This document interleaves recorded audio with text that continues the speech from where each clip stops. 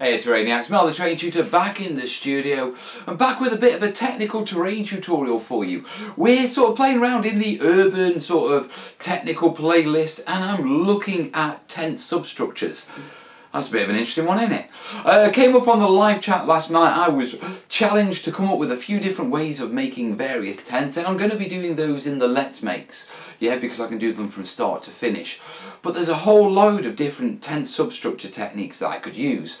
So as always, when there's a lot of different techniques that you can use in various things, I'm clumping them together in one sort of short technical video that I can refer to from the Let's Makes. Yeah, so this isn't about making tents per se, this is about making the substructures for us to drape our paper towels and our baby wipes and that sort of stuff over.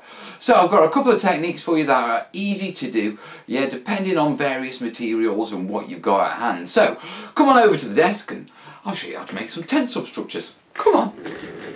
Okay folks, for our first sort of substructure we're going to make an A-frame tent. And making an A-frame tent is pretty much exactly the same as making a proper tent. It's just smaller. So what I've got here is I've got a bit of paper, okay, and on the paper I've drawn my angles that I want my tent to be. Then over the top, yeah, I have taped greaseproof paper, yeah, and then what I've done is I've pre-cut my tent bars, yeah, out of barbecue skewers. Okay, and what I'm going to do is I'm going to get two of these, yeah, I'm just going to put them here, and what I'm going to do is I'm going to tape them down. So I'm going to do that now. So I've got those taped down now, and it's time to put my horizontal strut in. And for another bit of barbecue skewer, I'm going to place that there. Then all I'm going to do is hold it still while I come in with some hot glue. Now you can see immediately what the greaseproof paper is for. So if I come along and if I put it on the actual stick, yeah, and let it run down and into that gap, yeah, just like that, and then I just hold it and let it dry. Back in a sec. So all dry now, and then all we need to do is just come along, peel off our tape, yeah, lift this off, and there we have part of our A-frame. Now it's a little bit gloppy and everything, but don't worry, yeah, no one's going to see that inside your tent. Yeah, so the obvious other thing is I need to do the other side. So give me a sec. So there we are, that's the next set of legs done, and if I come in very carefully and I just peel this off, yeah, and we lift this up, there we have it. Pull that off. A-frames. Yeah, dead simple, dead easy, without all the fiddling of trying to hold bits while super glue attaches and all that sort of stuff. Okay, slightly, a little bit too big for 28mm, maybe, yeah, but it's about the technique, and it being a little bit bigger makes it easier to show you guys. Right, let's move on to the next substructure thing, what should we do next? Cardboard or foam? Let's do foam.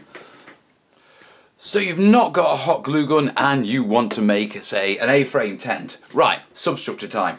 In this case, yeah, what I've done is I've carved a quick triangle out of foam, okay, and I've pre-cut all my pieces based on basically getting the long piece, sticking it there, figuring out how long it needs to be and just trimming it, okay. So we can immediately see how big our tent's going to be. So what do we need to do? Well, dead simple, yeah.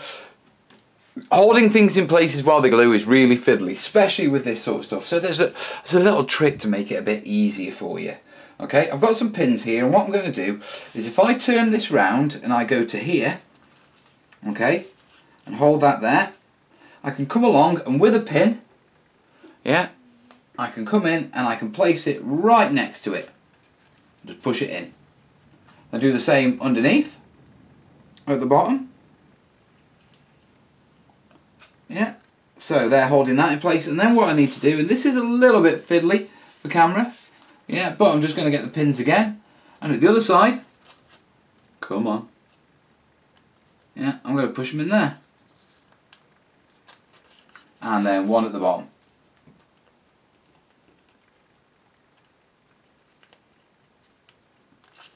And then immediately you can see what I'm doing, yeah. These pins are going to hold this in place nice and steady while I drop my glue on. So next job, pull that out. Yeah, you can see my pins if I bring that up. And you can see my pins in their holding positions. And then all I need to do is PVA. Yeah, we'll put a good blob along there. Come in. And yeah, just put it there. Just like that. Yeah. And I don't have to worry about it anymore, because if I lift that up, you can see the pins are holding it lovely in place. And then when that dries, yeah, I'll be able to take the pins out and I'll be left with basically, yeah, the beams. What you don't want to do when you're making tents is, if I made this flat block and I just draped something over it, it would be flat and you wouldn't get any of that hang that you get with tents. So by adding my poles, yeah, to the outside of the substructure, just like that, yeah, I'm going to be able to replicate the sort of hang that you get with tents. So the next job, yeah, is just add in the rest of my poles. So I'm going to do that and I'll bring it back when it's done, guys. So that's all my pins have added. Looks like Pinhead's tent. Okay, but if I bring it up, you can sort of see what I've done. Yeah, just pins to hold them in place whilst the glue dries, so we've got that sort of tent frame. Yeah, and we've got the bars for the tent to sort of hang off. Now, it's important to note that because this is foam, I didn't actually need to put the crossbar in. What I could have done is come in with, say, a hot wire tool and actually U-shaped this and sort of cut it from there all the way down there, and then that way I could have got a bit of a natural hang on it as well, yeah, as the material's hanging. But you can do that if you've got a hot wire tool. In the meantime, yeah, I'm going to leave these to dry and I'll bring it back when and show you what it's like with the pins out, yeah? See you when it's dry. So here we are, all dry, pins out, and as you can see, I've managed to adhere my posts onto this. And of course, you know, this is just a simple triangular shape. There's no reason why you can't, why you can't make a more complicated shape as a substructure. I used exactly this tent on my, on my Imperial Guard medical tent. Here's a pic.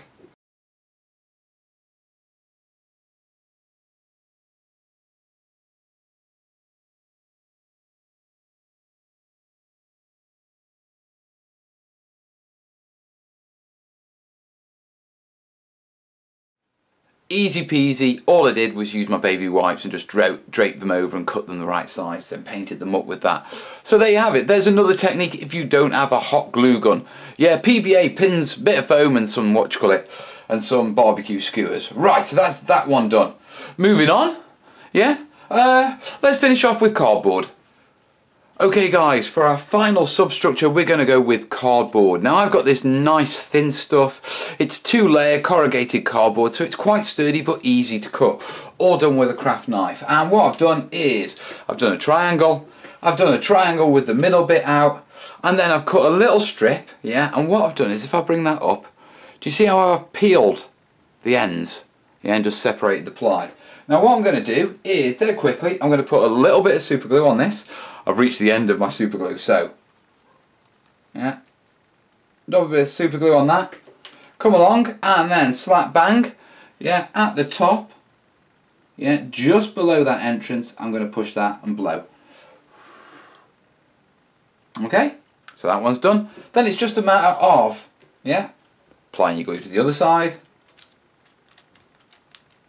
Get the last of the glue out of this that I can. Yeah, flip it over. And you've got to position it correctly, yeah, but basically, okay, right, there we go. Oh, didn't want to do that.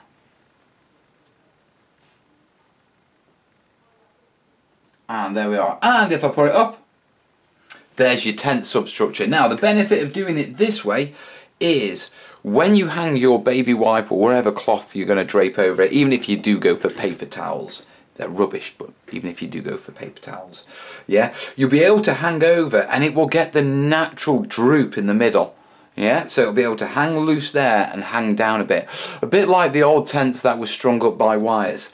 At the same time, by cutting a hole in there, you'll be able to pull the flaps back and actually make it look like you can look inside.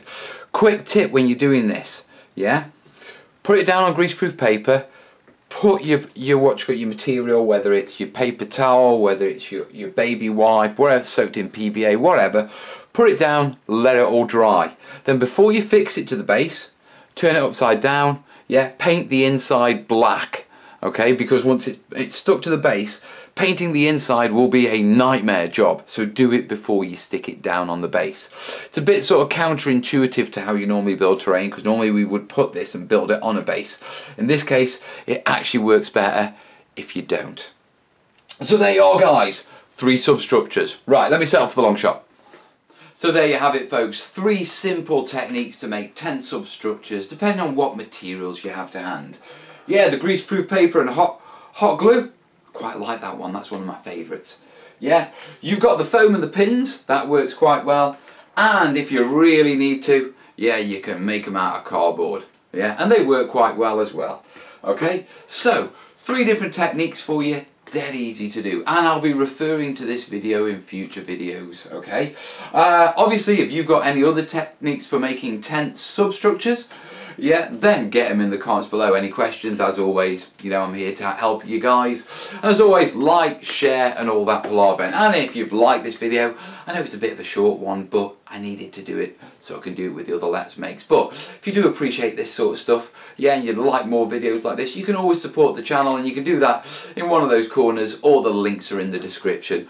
$1 on Patreon, or, you know, a one-off donation by the PayPal link. Either way, it all helps keep me here making this stuff and helping you guys. And in the meantime, I've got a Let's Make tent tutorial to make, so keep your eyes out for that one, yeah? I'll be seeing you soon. All the best. Ta-da!